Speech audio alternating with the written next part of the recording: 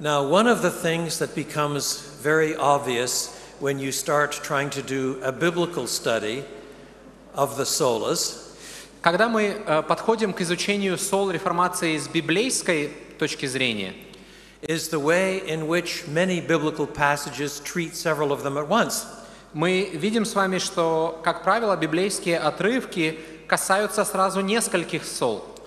For example, I'm sure most of us can quote Ephesians 2:8 and 9. Например, большинство из нас знают наизусть Ефесянам 2:8-9. By grace are you saved through faith. Благодатью вы спасены через веру. There's two of them right there. Сразу две солы. Now, in the passage that we just looked at, Отрывок, который мы только что рассматривали, with a great emphasis on Christ Jesus as the only way in which we can be reconciled to this God and declared just before Him, где мы увидели с вами, что Иисус Христос – это единственный путь примирения с Богом, there is a great emphasis on faith. мы также увидели акцент на вере. But grace is also mentioned. Но также упоминается и благодать. For, you see, although for convenience we speak of 5 solas, И поэтому, хотя для удобства мы выделяем 5 сол, yet what is finally at stake is simply the gospel. то как же можно их обобщить Евангелием? How do we understand the gospel? То есть они говорят нам о том, как мы можем понять Евангелие. And indeed, our understanding of what we have learned so far И поэтому то, о чем мы уже поговорили с вами, is grounded in Scripture. мы видим, что это основано на Писании. Hence, sola scriptura. И только Писание, сола скриптура, We're not far from that one either. тоже, скажем так, близко к нам. And it is an axiom of Scripture that all of this gospel is for the glory of God. И, конечно же, аксиомой Писания является, что все это Евангелие для славы Божьей. Hence, soli Deo gloria. Отсюда соли Део Глория. To God alone be glory. Только Богу одному слава. In other words, for convenience, we follow the traditional Reformation emphasis on 5 solas. И поэтому из соображений удобства мы говорим о 5 солах реформации. But by the end, I hope you will see that there may be 5 solas, but there is only one gospel. Но я хотел бы, чтобы мы помнили всегда, что несмотря на то, что есть 5 сол, есть только одно Евангелие. And that is what is finally at stake. И когда мы говорим о реформации, мы в первую очередь говорим о Евангелии. The second preliminary point I should mention now Второе, о чем я хотел бы сказать, прежде чем мы начнем, is that there are 2 kinds of passages that talk about sola gratia. есть 2 рода, если хотите, отрывков, которые говорят о только благодати. There are passages that talk about sola gratia by actually using the word grace. Есть отрывки, которые говорят о только благодати и используют термин благодать. And there are many of them. Их есть много. But it's also possible to talk about the word grace by simply telling the Bible story. Но также можно говорить о благодати, просто рассказав библейскую историю. Whether the word grace is used or not. Используется ли в ней благодать или нет. For example, even in Genesis 3, Поэтому даже 3 глава Бытие, though the word grace is not used, хотя там не используется слово благодать, there are already many signs of grace. содержит много указаний на благодать. After Adam and Eve have sinned, После грехопадения Адама и Евы God seeks them out even though they are hiding from Him. Бог ищет их, хотя они прячутся от Него. That's an act of grace. Это проявление благодати. He promises that from the seed of the woman a redeemer will arise. Он обещает, что от семени жены произойдет Искупитель. That's an act of grace. Это также проявление благодати. He covers them with the skins of an animal. Он покрывает их шкурами животных. That's an act of grace. Это тоже проявление благодати.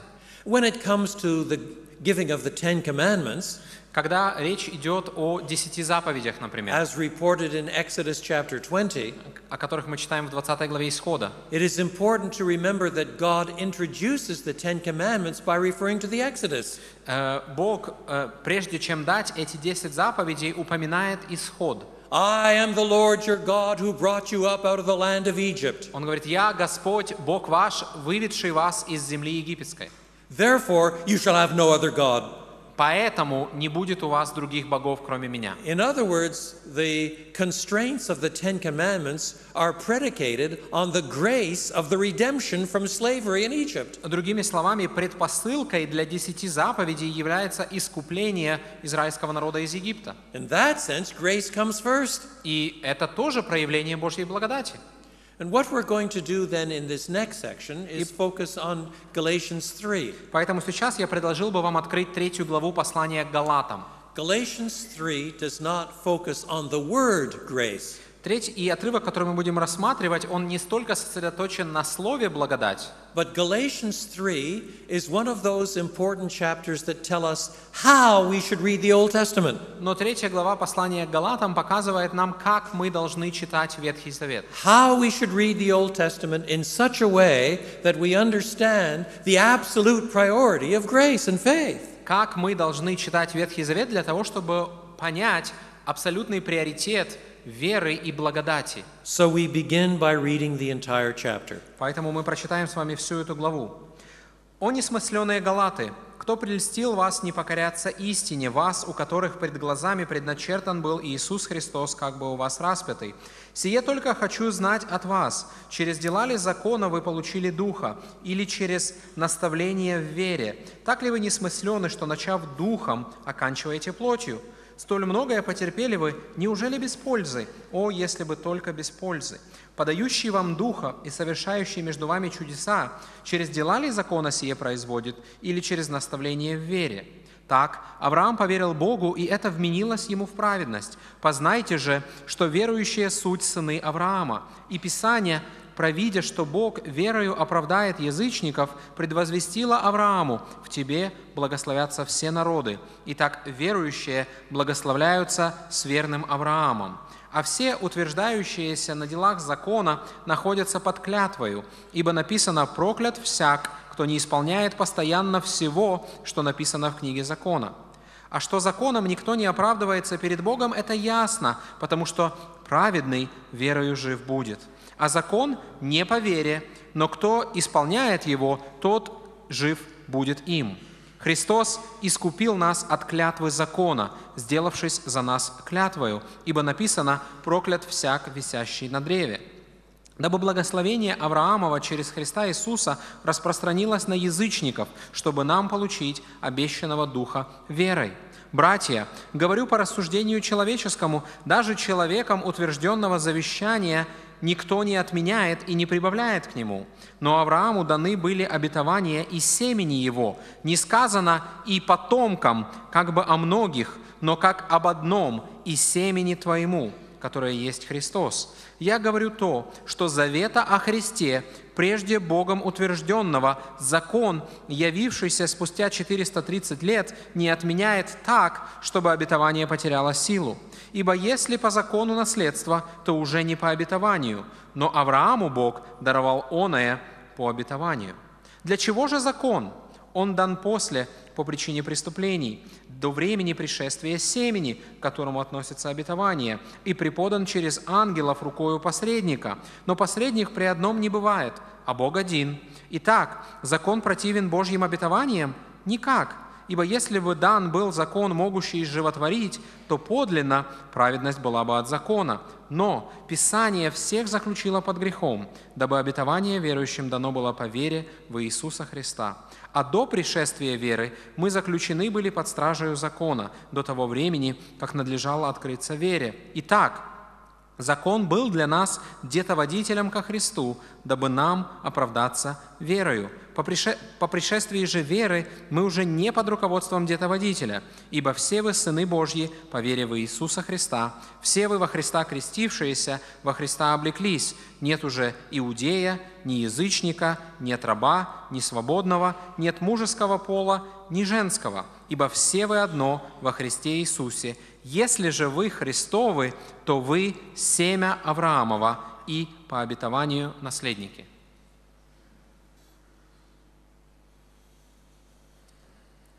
Jews could ask themselves in the first century, Евреи, жившие в первом веке, могли задаться вопросом: how does a person please God? как угодить Богу? If you asked a first-century conservative Jew in Palestine that question in the first century, Если бы вы спросили об этом у еврея, жившего в Палестине в первом веке, how would he answer? как бы он ответил? He'd answer, you please God by keeping the law. Угодить Богу можно, исполняя закон.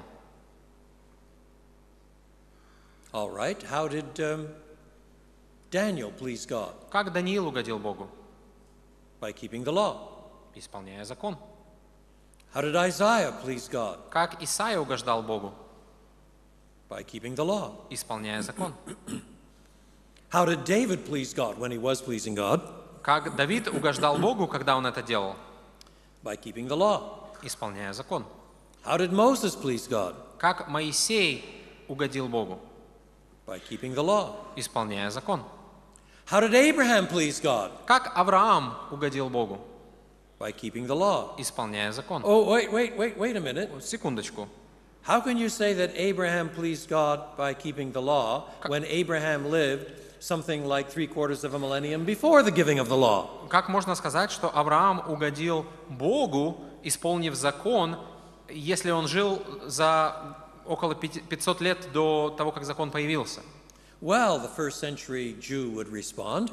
Еврей, живущий в первом веке, ответит вам. Genesis specifies that Abraham kept all of God's statutes. Бытие говорит, что Авраам исполнил все Божьи постановления. If he kept all of God's statutes, he must have had a copy of those statutes. Поэтому, если он исполнил все Божьи постановления, значит, и те постановления он тоже должен был We're исполнить. supposed to imagine that God gave Abraham a special revelation of the law before the law was given in the time of Moses. Значит, Бог дал каким-то образом Аврааму этот закон, эти заповеди, прежде чем он их дал Моисею. After all, we know that if Abraham pleased God, it must be because he kept the law. Потому что невозможно угодить Богу, и Авраам не мог угодить Богу, не исполняя закона. How did Enoch please God? Как Енох угодил Богу? By keeping the law. Исполняя закон. Wait a minute. Секундочку. He's only the seventh from Adam. Он был седьмым от Адама. The law wasn't given. Закона еще тогда не было. Yes, the conservative Jew would reply. Да, скажет наш еврей. But the text does say he walked with God. Но сказано же, что он ходил с Богом. Later in the Old Testament, walking with God is a common euphemism for saying he kept the law of God. И позднее мы узнаем, что в Ветхом Завете хождение с Богом по сути является синонимом исполнения закона. So if Enoch walked with God, Поэтому если Енох ходил с Богом, he had to have the law. значит, у него должен был быть So закон. God must have given him the law in the first place. Поэтому Бог еще раньше ему дал закон. And Enoch kept it. И Енох исполнил его. If he pleased God and he was taken, it was because he kept the law. Если Бог забрал Еноха к себе, это было благодаря тому, что Енох исполнил закон. Now, what has that kind of logic told you? Что вам говорит эта логика?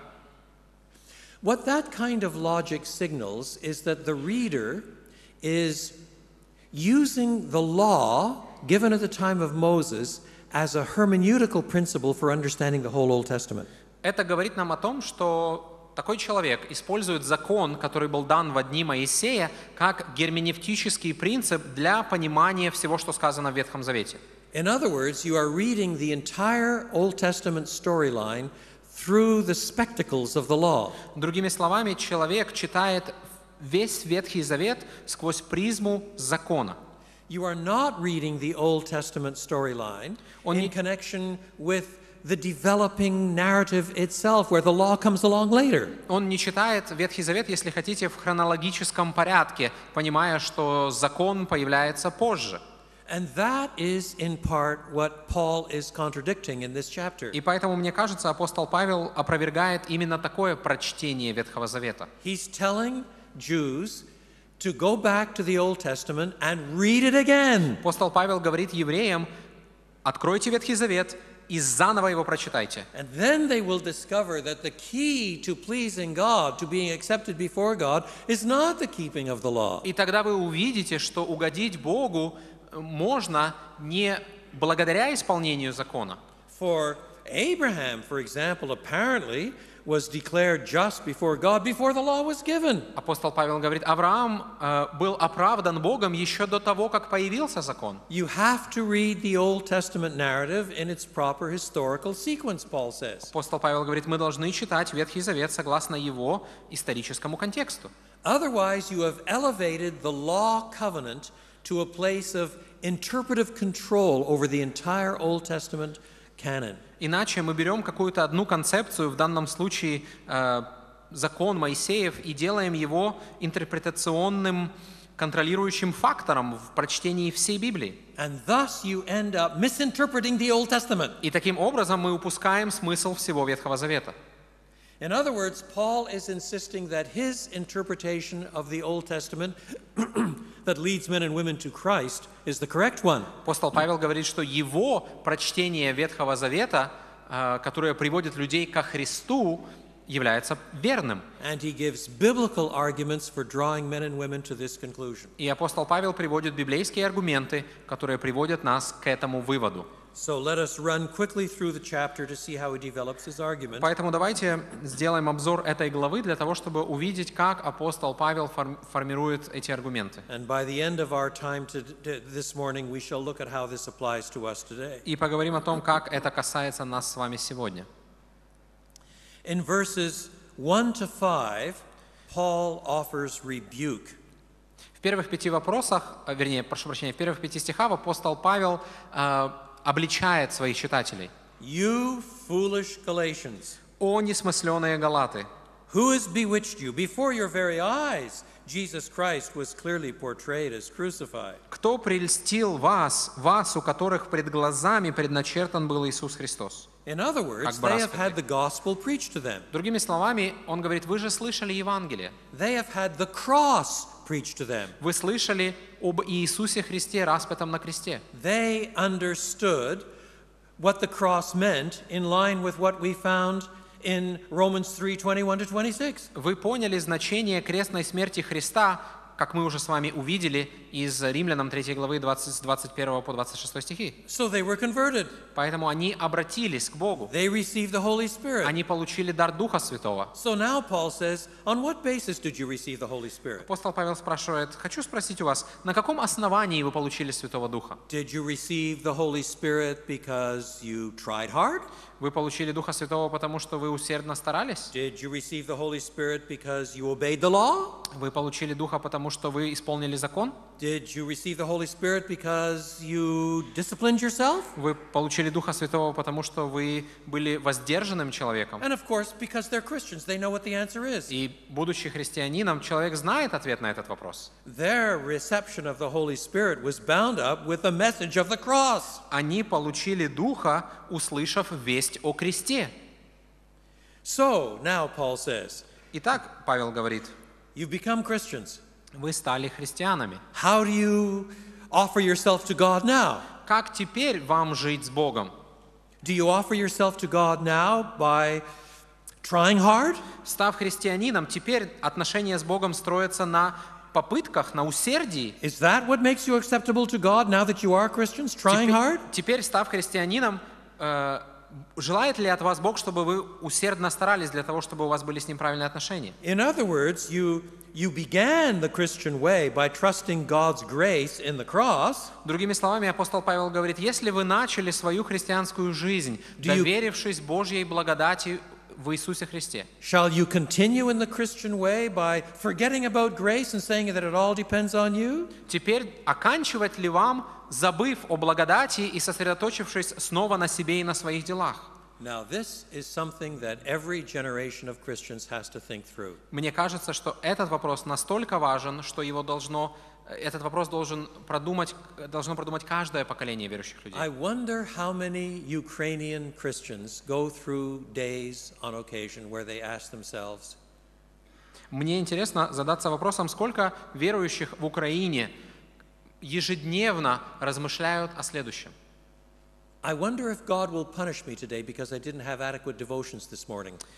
Накажет ли меня Бог за то, что я не прочитал Библию утром? You know, I was really short-tempered with my children yesterday afternoon. Вчера я поругал своих детей. God's going to clobber me because I have a bad temper. И поэтому за это Бог, конечно же, накажет меня. And then your local church might have all kinds of sort of rules. И, конечно же, в поместной церкви есть очень много правил. And what sort of a day you have will depend a bit on how well you obey the rules. И поэтому то, какое у нас будет отношение к жизни, возможно, зависит от того, насколько хорошо мы исполняем эти правила. So we begin by grace, Поэтому, начав благодатью, and we proceed by rules. мы оканчиваем правилами. If we're Christians at all, we know that we're accepted before God because of Christ's cross work. Любой настоящий христианин знает, что единственным основанием для правильных отношений с Богом является крест Иисуса Христа. Romans 3. Римлянам 3 глава. But now we live our lives so often as if the only way in which God accepts us is basically because we now follow the rules. Но начав духом, теперь мы думаем, что наши основания с Богом должны строиться на нашем исполнении правил. And grace slides out the door. И благодать медленно выходит в сад. Now do not misunderstand me. Не поймите меня неправильно. Not for a moment am I suggesting that Christians have the right to be careless about their conduct. Я ни в коем случае не хочу сказать о том, что христианин не должен быть осторожным в своих поступках. Not for a moment am I suggesting that Christians have no rules whatsoever. Ни в коем случае я не говорю о том, что христианин не должен соблюдать абсолютно никаких правил. Not for a moment am I suggesting that somehow it doesn't matter what we do before God, God doesn't care. Ни в коем случае я не хочу, чтобы у вас сложилось впечатление, что я считаю, что Богу вообще нет никакого дела до того, как мы живем. But if we think for a moment that our fundamental acceptability before God turns on our rules, we begin with our lives to disown the gospel. Но если мы хоть на одно мгновение будем считать, что наши отношения с Богом зависят от того, насколько добросовестно мы исполняем какие-то правила, мы забываем Евангелие. Do you know, some people think that the gospel is to be preached only to outsiders. Некоторые думают, что Евангелие нужно проповедовать только неверующим. That the gospel is to be preached only to non-Christians. Некоторые думают, что Евангелие нужно проповедовать только для тех, кто не знает To Христа. Christian, you preach doctrine and ethics. Но те, кто знают Христа, им нужно проповедовать доктрину и этику. But, they say, to Christians, you don't preach the gospel, just doctrine and ethics. Но христианам не нужно проповедовать Евангелие, нужно проповедовать только доктрину и этику. I want to tell you that's deeply mistaken. И я хочу сказать вам, что это большая ошибка. All you have to do is do a word study Все, что вам нужно сделать, это изучить в Библии слово. on the Greek word for gospel, euangelion, Греческое слово «евангелион», «Евангелие». or the corresponding verb euangelizomai, which means to preach the gospel. Или глагол, который связан с ним, «евангелизомай», «благовествовать». Study those words, Проследите библейское использование этих слов. and you will discover that in the letters of Paul, for example, И вы увидите, что, к примеру, в посланиях Павла the gospel is to be preached to Christians as well as to non-Christians. Евангелие нужно проповедовать не только неверующим, но также и верующим. Because Christians have to be reminded again and again and again that the basis of our continuing acceptance before God remains the gospel. Потому что христиане должны снова и снова напоминать себе, что основой наших взаимоотношений с Богом продолжает оставаться Евангелие. And sometimes the ethical appeal that is made in the New Testament И иногда какие-то этические призывы, которые мы встречаем в Новом Завете, is the appeal to follow Christ as our model. это призывы следовать за Христом, как за своим примером. For example, Например, husbands, love your wives as Christ loved the church мужья, любите жен, как Христос возлюбил церковь and gave himself for her. и предал себя за нее. So we're to love our wives Мы должны in the любить своих light of the жен cross. в свете креста.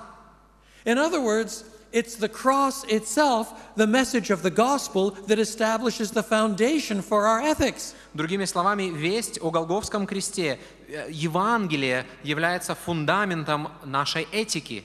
It's not as if we've heard the gospel and we know about grace, now we can shut that door, we don't need it anymore, we just turn to the ethics. Не то чтобы, знаете, мы услышали Евангелие, мы приняли Божью благодать, мы закрыли эту дверь, и теперь нас интересует лишь этика. Rather, the gospel not only announces God's grace, Евангелие не только объявляет нам о Божьей благодати, but it also provides the standards to which we are to strive. но оно также показывает нам стандарт, к которому мы должны стремиться. And we'll see before we're finished this series that it also gives us the empowering strength to transform our lives. И также, прежде чем мы закончим нашу конференцию, мы увидим, что Евангелие дает нам силы к тому, чтобы стремиться к этому стандарту. So Paul begins with a rebuke of the Galatians for turning away from the gospel of grace in favor of mere rule keeping. И поэтому апостол Павел обличает здесь галат за то, что они оставляют Евангелие благодати и переходят к простому исполнению правил. Second, Второе. he considers the pivotal place of Abraham. Апостол Павел говорит о крайне важной роли Авраама. You see, many first century Jews appealed to Abraham as the perfect model of obedience. Многие евреи, жившие в первом веке, апеллировали к Аврааму как к совершенному примеру послушания. God, after all, told Abraham to leave the Ur of the Chaldees and go to a land of promise. Ведь, в конце концов, Бог сказал Аврааму выйти из Ура Халдейского и пойти в землю обетованную. Abraham obeyed. Авраам был послушен. Then in Genesis chapter 22, he is called by God to go to a mountain and sacrifice his son. В 22 главе Бытие он должен был пойти на гору и принести в жертву своего сына. And Abraham obeyed to the point where God stopped him. И Авраам был послушен Богу до тех пор, пока сам Бог не остановил его. So first century Jews kept saying, Поэтому евреи в первом веке, you see, Abraham was acceptable before God because he obeyed. говорили, Авраам был принят Богом, потому что он был послушным. But, Paul says, reread Genesis 15. Но апостол Павел говорит, давайте еще раз прочитаем 15 главу Бытия. He quotes Genesis 15 in verse 6. Он цитирует 15 главу Бытия в 6 стихе. Abraham believed God, and it was credited to him as righteousness. Авраам поверил Богу, и это вменилось ему в праведность. So what was credited to Abraham as righteousness? Что вменилось Аврааму в праведность? His obedience in leaving the Chaldeans? Его послушание в том, как он вышел из земли халдейской? His obedience in offering to sacrifice his son? Его послушание в том, что он принес в жертву своего сына? Not according to Genesis 15:6. Нет, не согласно Бытие 15:6. What was credited to Abraham as righteousness was Abraham's faith. То, что вменилось Аврааму в праведность, это вера. Now we're coming back to that passage after lunch. После обеда мы еще поговорим об этом. Because that passage, Genesis 15:6, is also quoted in Romans 4. Потому что Бытие 15:6 также цитируется в Римлянам 4 главе. Abraham believed God, and it was credited to him as righteousness. Авраам поверил Богу, и это вменилось ему в праведность. So then, he says, those who have Abraham's faith are truly the sons of Abraham, the children of Abraham. И поэтому он говорит, познайте же, что имеющие веру Авраама являются настоящими сыновьями Авраама. Let me pause here for a small excursus. И позвольте сделать еще одно отступление. How many men in this room are doing now, at your age, what your fathers were doing vocationally at the same age? Кто из вас в данный момент занимается той же профессией, которой занимался ваш отец? Put up your hand. Поднимите руку. Look around, folks. Посмотрите. I see about 5 or 6 hands, 7 hands maybe? Немного рук, до 10, Out of what, 800 or 900 people? из нескольких сотен людей. 1% at the most? Может быть, 1%. But you see, in the first century, Но в первом веке, in fact, 2 centuries ago in Ukraine, I'm quite sure, и я даже уверен, что 2 века назад в Украине, if your father was a farmer, you were going to become a farmer. если ваш отец занимался сельским хозяйством, вы также занимались бы сельским If your хозяйством. father was a baker, you became a baker. Если ваш отец занимался выпечкой, вы также пекли бы хлеб. If your father was a printer, you were likely to become a printer. Если ваш отец печатал книги, вы также бы печатали книги. You didn't ask a child growing up in the home, what are you going to be when you grow up? И поэтому тогда никто не спрашивал ребенка, а кем ты хочешь стать, когда вырастешь? Because that was determined already by the family you were in. Потому что это уже было решено тем родом деятельности, которой занималась семья. The freedom that we have to grow up and change vocations Свобода, которую мы имеем сегодня, вырасти и заниматься тем, чем мы хотим, is the result of a lot more money in the Industrial Revolution. это результат того, что индустриальная революция обеспечила намного больше денег. And today, even if your father is a farmer, И поэтому сегодня, если ваш отец занимается сельским he хозяйством, may send you to agricultural college if you want to become a farmer. он может послать вас в какой-то университет, где изучается сельское хозяйство. But in the first century, there were no agricultural colleges. Но в первом веке не было университетов, которые бы изучали сельское хозяйство. You learned how to farm because your father taught you how to farm. Вы учились заниматься сельским хозяйством у своего отца.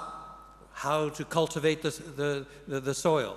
Как вспахивать почву, When to plant the seed. когда сеять, How to irrigate. когда орошать, How to build fences. как строить забор, When to harvest. когда собирать урожай, How to read the weather. как смотреть на погоду And so on.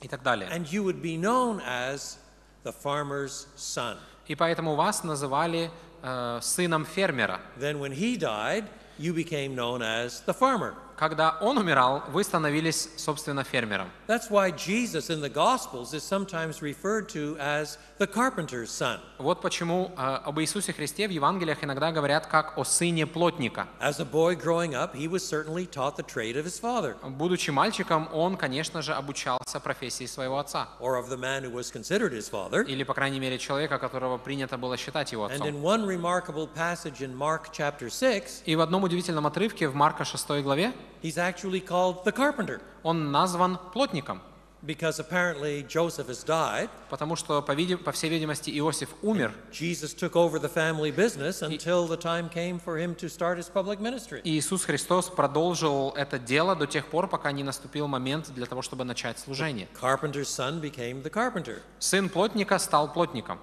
In other words, in Scripture, in that culture, sonship is established not primarily on the basis of genetics. И поэтому, когда мы читаем с вами Библию, то вопрос сыновства – это в первую очередь вопрос не биологии, The question is not, do you have Abraham's DNA? не в том, есть ли у вас ДНК Авраама, The question is behavior. но вопрос сыновства – это в первую очередь вопрос поведения. Do you act like Abraham? Поступаете ли вы как Авраам? If you act like Abraham, then Yes. you're Abraham's son. Если вы поступаете как Авраам, значит вы сын Авраама. Now, this social reality Эта социальная реальность stands behind a lot of biblical idioms. объясняет очень много библейских идиом. For example, the Lord Jesus says Например, Господь Иисус говорит in the Sermon on the Mount, в Нагорной проповеди: "Blessed are the peacemakers, for they shall be called the sons of God." «Блаженны миротворцы, ибо нарекутся сынами Божьими». Now, that's not telling you how to become a Christian. Это не говорит вам о том, как стать христианином. What's presupposed is that the Lord God is the supreme peacemaker.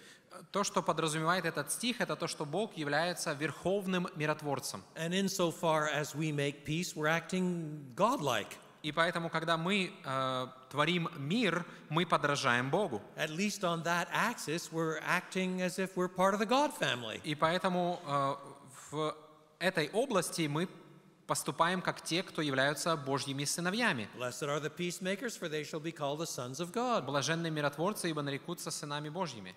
Or consider Jesus' discussion with his opponents in John chapter 8. Или вспомните беседу Иисуса Христа с евреями в 8 главе Евангелия от Иоанна. Jesus insists that Abraham rejoiced to see his day. Иисус Христос говорит: Авраам видел мой день и радовался о нем. The Jews tell him, you're not even 50 years old and you saw Abraham? Give me a break. Евреи говорят: что ты говоришь, тебе даже нету 50, и ты видел Авраама? And Jesus won't back down. He insists that Abraham really is his witness. Но Иисус Христос говорит: нет, это правда. Because Jesus, after all, is claiming pre-existence. Потому что Иисус Христос говорит о том, что Он говорит о своем предсуществовании. The Jews don't understand. Евреи не понимают. So they say, well, to be honest, he said, they say, our father is not just Abraham, our father is God himself. И поэтому евреи используют следующий аргумент и говорят, что наш отец это не просто Авраам, наш отец Бог. You see, Jesus has told them, you can't possibly be the children of Abraham because Abraham accepts me and you don't accept me. И Иисус Христос сказал им, что вы не можете быть детьми Авраама, потому что Авраам принимает меня, а вы меня не принимаете. Jesus is not denying that they carry Abraham's genes. They are Israelites. Иисус Христос не отвергает того, что с генетической точки зрения они потомки Авраама, они израильтяне. But they're not behaving like Abraham. Но они не ведут себя как Авраам. So they up the ante and say, well, actually, we're sons of God. Поэтому они говорят о себе: мы сыновья Бога. Jesus says, no, you're not. Иисус Христос говорит: нет. Because I know God and God knows me. Я знаю Бога, Бог знает меня. If you don't recognize me, you can't possibly be sons of God. И если вы не верите в меня, вы не можете быть сыновьями Бога. Let me tell you who your daddy is. Знаете, чьи вы дети? You are of their father the devil, and the lusts of your father you will do. Вы дети дьявола и исполняете его похоти. He was a murderer from the beginning. Он был человекоубийцей от начала. And you're trying to kill me. И вы хотите меня He убить. was a liar from the beginning. Он был лжецом от начала. And you're telling a lot of untruths. И вы сейчас лжете. In other words, what shows them to be the sons of the devil himself are their behavior. И поэтому Иисус Христос говорит о том, что они сыны дьявола, потому что они подражают дьяволу в своем поведении. Their behaviors establish their paternity, who their father is. Поэтому их поведение определяет их отцовство. Now that's exactly the same argument here. И поэтому это помогает нам лучше понять, о чем говорит Павел здесь. The really important way to relate to Abraham Самый главный способ иметь родственные, если хотите, отношения с Авраамом, is not simply to have Abraham's genes, это не просто иметь генетику Авраама, but to share Abraham's behavior. но подражать его поведению. Who are the real sons of Abraham? Кто же являются настоящими сынами Авраама? Those who share Abraham's faith. Те, которые верят, как Авраам. Abraham believed God and it was credited to him as righteousness. Understand then that those who have faith are children of Abraham. Авраам поверил Богу, и это вменилось ему в праведность. Познайте же, что имеющие веру Авраама являются настоящими сыновьями Авраама. Not only so, И не только, but Scripture foreseeing that God would justify the Gentiles by faith announced the gospel in advance to Abraham, all nations will be blessed through you. Писание, провидя, что Бог верою оправдает язычников, предвозвестило Аврааму: в тебе благословятся все народы. In other words, when the Abrahamic covenant is given in Genesis chapter 12 and 15, Другими словами, когда мы читаем о том, как Бог заключает завет с Авраамом в Бытие 12 главе, в 15 главе, Abraham is told all nations will be blessed because of you. Бог говорит Аврааму: в тебе благословятся все народы. And Abraham himself is justified by faith. И сам Авраам оправдан верой. You tie those things together, it's because God has set the pattern for all nations to be justified before God by faith. И поэтому Бог таким образом подает пример всем народам, каждому человеку об оправдании по вере. And this in the story is grounded in God's grace. И в этой истории это основано на Божьей благодати. God chose Abraham. Бог выбрал Авраама. God brought him to the promised land. Бог привел его в землю обетованную. God provided the lamb instead of allowing him to slaughter Isaac. Бог послал агнца вместо того, чтобы Авраам убил своего собственного сына. God promised him a son. Бог пообещал Аврааму сына. And Abraham believed God. И Авраам поверил Богу. And that faith was counted as righteousness. И вера Авраама вменилась ему в праведность. Now, once again, I think it is time to stop for a song. Мне кажется, мы остановимся здесь для того, чтобы спеть. I have a word of encouragement for you. Я хочу вас ободрить. He who endures to the end will be saved. Претерпевший до конца спасется.